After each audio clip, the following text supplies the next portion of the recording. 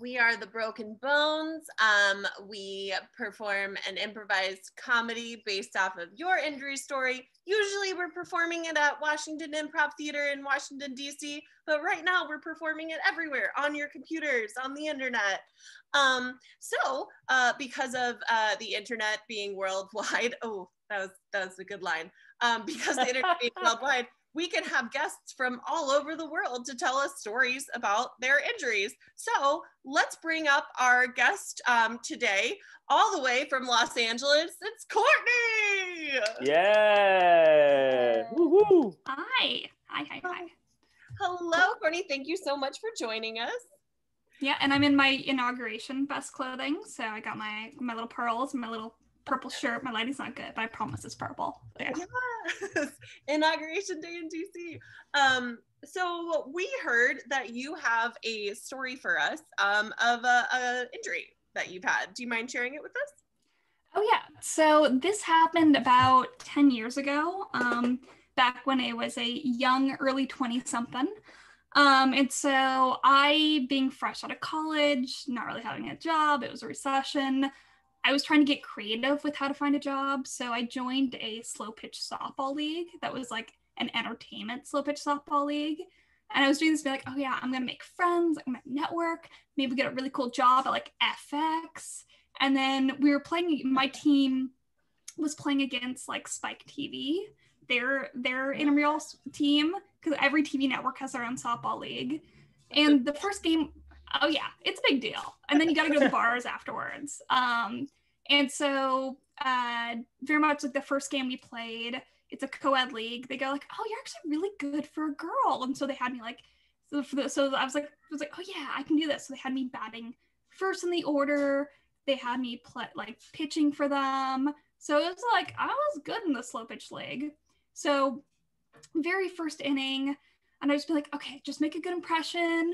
Like maybe you can like network with people at the bar, and then get a job and not be so unemployed and living in your parents' house. And so go up, get ready to hit. First pitch, swing the bat. I miss pretty badly. It's pretty embarrassing. I then fall on the ground. And I'm like, oh, that's really embarrassing. Oh my God, just get up, just laugh it off, tell a joke. I can't get up. So then I'm like, and I was like, it hurts a lot. I'm like, wait, why can't I get up? And I look down at my leg that's not moving, and the kneecap of my leg went all the way behind my leg. Oh my God, no. So just to recap, I swung a baseball bat and now can no longer walk. Oh no. So basically the catcher and everyone else in the field slowly started to realize like I was not getting up. So then come over and all the girls were being like, it's okay, like this is what happens like when you're like north of 21, like your knees eventually go out. Like we've all had knee injuries and surgeries. And so people try lifting me up. We can't lift me up without getting me into more horrible pain. So then we call 911, we get an ambulance, and 30 minutes later of me just delaying the game, of just being dead on home plate, an ambulance drives onto the field. And the ambulance guys get a stretcher out and then like put me onto the stretcher and then whisk me away. And then my poor team actually had to forfeit the game because without me playing, they didn't have enough girls to legally play. Oh. And the manager, the whole 30 minutes was going on, my manager just kept trying to negotiate and try to like find another girl in the stands to fill in because he knew this was going to happen. That said, in the ambulance, they gave me morphine. I had never had morphine before. I had like read about like opium and all that stuff, but I was not the big druggy type. And so very shortly after they give me morphine and I start like feeling really good, I got very excited and started talking to the ambulance guys about the opium wars. And then I realized that I thought they were really excited to learn about the opium wars. So I just went into a lot of detail about like, well, Felice Pietro, he he was a British photographer, and he would actually rearrange the bodies to make it look like the British were winning when they really lost a war, and just go into like deep detail about it, and that they had actually like went out of the way when they dropped me off at the hospital to recommend I maybe see a shrink as well, because they were very concerned about my reaction to the morphine and getting really into obscure history. Once I got to the hospital, the doctor was so impressed by how dislocated my kneecap was that it was like literally all the way behind my leg. He brought the rest of the ear doctors in just to observe it, so everyone could just see that this was possible to do and not like I was like a medical marvel. They then had to give me more drugs because morphine wasn't enough, and then giving me some kind of narcotic, so I was on like an upper and a downer. And then doing that, I just started singing Elton John. I started singing Rocket Man at the top of my lungs. And every time my doctor talked to me, I would just break from singing, stare at him, and like address him as a wizard. They fixed my knee. It was a very slow recovery that took about actually 3 years to fully recover from. I did terrible in physical therapy. They did I had the option of doing surgery where they would have taken ligaments from my butt and would have put it into my knee to make me heal faster, but that really scared me and I didn't want to have butt ligaments in my knee. That just mentally didn't get through. But one of the big perks of having a knee that didn't work was I got handicap parking to go to the bars. So that was really exciting. Great. So. That worked. Yeah. Wow. Cool. Wow. That's an epic story. Oh my gosh. How's your knee doing now? I'm shocked. It's I can run now, I can ski now. There was it took me about 3 years just to be able to run again because there's no shock absorber in the knee, but it's fully functional now. But for the longest time it was my excuse to not go to the gym. And actually the girl who was at home plate in that game, she ended up being my coworker later on. And when I was coming up with that excuse why I wasn't going to the gym with her, I was like, oh, I injured my knee. And then she was like, you're the knee girl from softball? I'm like, oh, shit. You're famous Yeah. now. Wow. That was incredible. What a ride, what a story. Yeah, great story. It's a great story. And we're glad that you're doing better now, Courtney. Thank you so much. We'll see you in a bit. And now let's do some improv based on that story. Thank you, Courtney. All right, C-SPAN softball team. We're getting our drinks after the game. I just wanna do a nice cheers to getting to know you guys on a personal level outside of work. And I yield my time. Well, I gotta say, I wasn't sure about having an activity outside of work with you, my coworkers. I did some research, of course. You need to get some sources just to double check that everything was gonna be fine. So yeah, I did some interviews to some of your friends and relatives just to double check everything. And you know what? You are all good. You're all good people. I yield my time. I too had reservations getting together after our work day. Now I give 30 seconds to the gentleman to my right. Me? Yes. Okay. Yeah, I'm an intern. I'm pretty new. I just want to say thanks everybody. I'm learning so much. So thanks. Cheers. Hold on. Cheers. Yeah, cheers. Cheers. Cheers to meeting you all. What? Why would you just end your sentence like that? Why you didn't? Is there something wrong? Yeah. Why you didn't yield your time? I don't understand. Oh. Yeah. I didn't realize we're being timed. I thought we were just at the bar. I thought we were just at the bar, like having a good time. I didn't realize I was on the clock and have to. Okay, well, I guess I yield my time. Okay, I'm sorry. You just don't understand. I just want to make sure that everyone has equal time, and I don't know that you were done talking until you say that. So I just want to make sure everyone has. Maybe you're more of a TLC kind of intern. I mean, there's you a lot of started off strong. You looked like you would be a good fit for this company, but you've ended up to be trashy and not worth my time. So what are you firing me? I just think. Well, we don't have, we cannot decide unless we made a motion. Everyone that in favor of firing the intern Neil, say aye. Aye. Everyone against firing Neil, say I know. I abstain from this vote. Okay, well, we got 2 ayes, no I knows, 1 abstention. I'm sorry, Neil, you are fired. Blank. We'll get your none of you are really my direct supervisor, so. And at the table next to them at the bar is the TLC channel. TLC crew.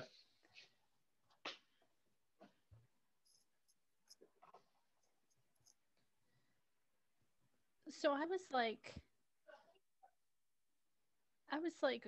who cares how many cats and how long I've been hoarding newspapers and whether or not the K-1 visa came out okay for my fiance to come and live with me and for us to get married in 90 days.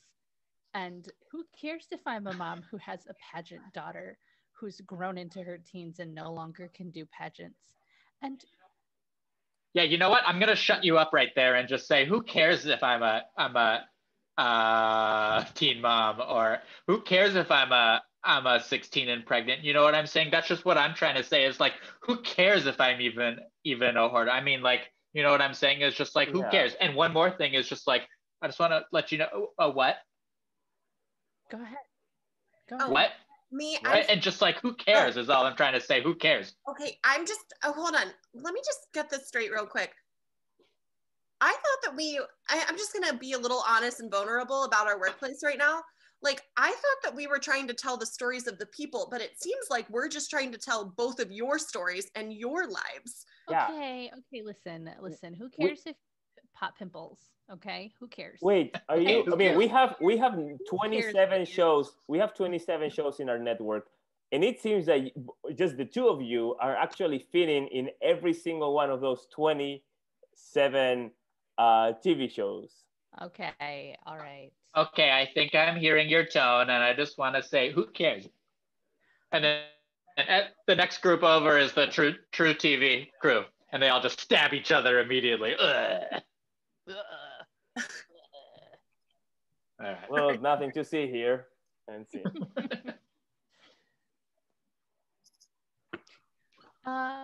Hey, Eric, could you just real quick toss me a paperclip? Oh yeah, of course. There you go. Oh! Whoa! Whoa! I was just trying to catch a paperclip. Oh my God! Is your finger like? Did I just break your finger just by tossing a paperclip? Eric! What? WTF! This is gonna be workman's comp. What's going on out here? Eric, you causing problems? My office, 1 minute. Slam. Oh, jeez. My God. I hate when he yells to slam. It's sorry, Christina, that wasn't, I didn't mean to. I just throw you, it was a paperclip. I never thought it was gonna break your throw me another one, Eric? No, I would never. No, put it down, Eric. I don't think I can catch that one. I only have Eric, 2 hands. No. Eric. What? Literally, she's the only girl in this workplace, and we're not gonna get our grant money if you keep breaking all of her fingers. Wait, dude, does that mean like now I guess like I need to go outside and try to find someone else that can fill out the position so that we can get our grant? No, or you could just stop breaking the poor girl's fingers. We need grant money, okay? Yeah, we do need the grant money. I mean, I'm sure there's a lot of other extremely qualified female people, so that Okay. wouldn't be an issue. Eric, don't talk down to me. Okay, I'm not talking. Okay, I'm going to the our boss office. Okay. Okay. Now, okay. I'm so sorry. Should I call 911? Are you okay? Can you handle this? I don't know. Can you guys carry me? Can we just carry you? No, we can't carry you. Here at the National Organization for Women, we don't just simply carry you. We are here to influence policy and to make change for women. Yeah, we elevate you. We elevate you. You're supposed to emotionally support me enough that I carry myself. I forgot. Yeah, we elevate you. It's all about. Mhm. Okay, fine. Okay. Fine. Okay. Just go to the office, Eric. Just go see the boss. Okay, I'm gonna see the boss. Oh my god. Eric, what the hell is going on out there? I'm sorry, boss. I just threw a paper clip, and apparently it hurt Christina's finger. But don't worry. Paper clip? Yes, a paper clip. Sounds ridiculous. All right, what have you been working on, though? Come on, we're under a bunch of tight deadlines. Yeah. Well, Christina is in charge of our section. She's been leading this great just project. Is that a draft? Is that a draft right there? Yeah, this is a draft. Can I hand it you over? Let me see it. Yeah, let me see it. Yeah. Oh my God! Come on! What? Did I just break your wrist by throwing you 2 pieces of paper with a paper clip on it?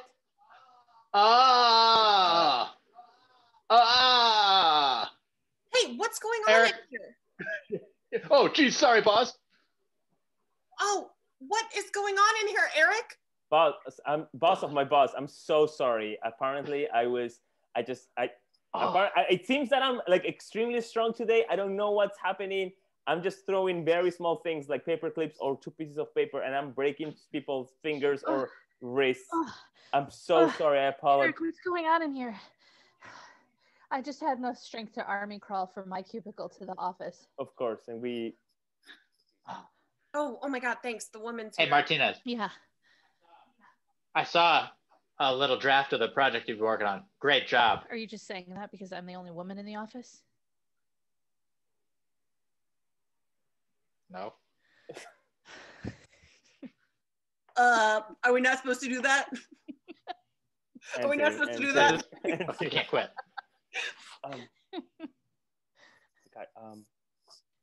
Hey, teachers, I call you today here because I just something insane happened in my math class. Like that. That formula that I like to write on the board. That is very hard, very complicated. Like the kids usually. Yeah, the Goodwill Hunting formula. Yeah, the Goodwill Hunting formula. Like it's just like a prank. It's just like, hey, yeah, one day you can get here. Well, one kid actually did it, and I just told him to stay in the classroom, and I immediately came here to tell you so that we can go and look at it. He provided a proof for a previously unsolved problem. Yes. It's like one of your kids. One of the kids at our school. Yeah, one of the kids of our school, and like I could have just like be like, oh, I can be in charge of this and I can help him out, but like I decided like no, you know what? I'm gonna call my other colleagues and talk about this because like I cannot do it on my own. I need all of you to look at it and be like, hey, this is what's up. It's just so rare. That's crazy. That's incredible. Can we go look at this kid? I've never seen this is like a mystery. Oh my God. Exactly. It's like a mystery. They go find the kid and he's just like basically passed out. And he's there for hours and hours. He's like groggy. And then he finally wakes up. He's like, oh, what's going on? Do this on the board? You just do that on the board? Did you just do it on the board? Yeah, I did. I can't really remember how. I'm sorry. I have this thing where like I'm a math genius on morphine, but otherwise I'm an idiot. You were singing Rocket. I mean, I saw you because I was your teacher, and when you were doing it, it was like you were singing Rocket Man. Yeah, I was singing while I did a proof. Wait a second. So you were on morphine and you were able to do this proof, and then Yeah. But I look at it now and can't make head or tails out of it. Then what the frick? Why didn't I do morphine? I got my PhD in mathematics and I couldn't have ever solved that problem. Maybe I should have freaking done morphine. And not only that, like when you were doing that, you were talking about like very specifics about the Great War, and I'm like, I don't think that's very relevant. But you were just like, oh, did you know? Wait a second. So Eric, you were here while the student was on morphine, and you were listening to the student talk about sing and also talk about wars and also solve a math problem. You were just watching me do it. I didn't. Man, I was messed up. I didn't know that you were under morphine. That's very fucked up. I think we should take you to a doctor. But I just think this is insane that you've done this. Wait a second. Kid, what other classes are you taking? Yeah. I mean, are you really that much of an idiot? Well, I'm taking history and physics. Why are you doing? Biology. Why are you doing it like this? Why are you doing it like this? Those are just all the classes I'm taking.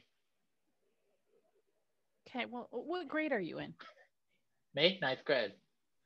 Wow, a 9th grader. God, I have this throbbing pain though. Can you take me to the doctor or something, or give me some drugs? I mean, I don't have anything on me, but I'm sure one of us can. You guys, hold on one sec. I just lost my mind for a second. We can't just give him drugs just because he wants it. We're literal teachers and we're employed in the school. Hold on a second. Think of all of the unsolvable mathematic equations out there. Also, he sings really well, Rocketman. I mean, I'm not gonna compare it, but like, if I were a coach of The Voice and I'm like not looking, and I hear that person singing, I'm gonna be like, no freaking! I will turn my chair. I will 100% turn my chair. Okay, hold on, Mr. Acuna, you just lost me. Why are The Voice? You're comparing art, the music of The Voice to this guy? Are you saying that he is literally a composer of math? What are you saying here, man? Well, just saying that he's also a great singer. When he was finishing this, when he was singing Rocketman, it was honestly like such a good, beautiful voice. So like he has very good qualities. I'm just saying like he has a lot of things to do. The potential in this 9th grader is beyond us. Insane. It's teachers. We have to tap into it and let also, yeah. Christina, did you just say we have to tap into it? Are you suggesting we all take morphine? I suggest that we call an ambulance to drive into this classroom right now and take this boy. There's the only way. What? Christina, did you just take morphine? Did you just say you want an ambulance to come into this classroom right now to drive? I don't think we should be touching our students and carrying them out. That's all I'm saying. Oh, okay. Yeah, absolutely. Let's call 911. I mean, we can inspire them enough that they carry themselves, but I don't think we can inspire this child enough to get him into the hospital for morphine. He's not looking well. He's not looking well at all. This is also I think I'm just throwing it out there. Calling it his parents would be, but maybe not. Maybe it's just us. Maybe just us, the teachers, have to fix the whole situation. Where are your parents right now? And we cut to the bar, to the TLC table. Mm-hmm. Well, I have a pitch. Okay, let's hear it. You guys always do your shows, but I don't know if anyone would care about this, but I've got a kid who's a literal genius, and the only way I can fuel it is through a drug habit. So it's like, what if we did a show like Justifiable Drugs? Like, is that a good show? Like, would people watch that? I mean, for TLC standards, actually, I think people will watch it. Yeah, for TLC standards, that's not the craziest show I've heard. Are you serious? I just got my break? Yeah. Hey, C-SPAN! We go to the C-SPAN table. What? And I yield my time. Someone is screaming at us. What? Motion to scream back at them. Everyone in favor say A. A. Aye. Everyone again say no, please. What? Okay. Three for both in favor. We can. Hey! Hey! And there's a huge bar fight at the bar. All the different TV stations start pounding each other. Everybody gets so injured. They all go to the hospital. They all get heavy doses of morphine. And each channel comes up with the most brilliant, perfect shows for their channel. C-SPAN can show politicians doing their routine stuff all day long, every day. And TLC comes up with the perfect show. And True TV comes up with their own perfect crime-based show. And boy, TV sure is cool, huh? Also drugs. And that's our show. That's our show. And that's our show. Bring back Courtney. Yay, Courtney. Loved it. It's great. Thanks, Courtney. Thank you so much, Courtney, for telling us a story so that we could do this show.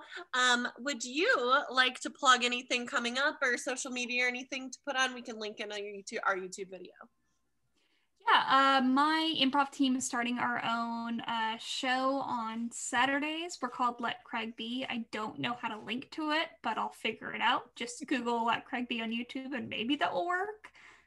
You can find me on Instagram at Comrade Pepper. I thought I was clever when I came up with that because I thought Communist Sergeant Pepper was clever and I don't know how to change it. And I'm not on Twitter because I don't trust myself with words. I don't think I'm a very good wordsmith. But yeah, that's where you can find me. So. Yeah. Great. Awesome. Thank you so much, Courtney. Thank you everyone for watching.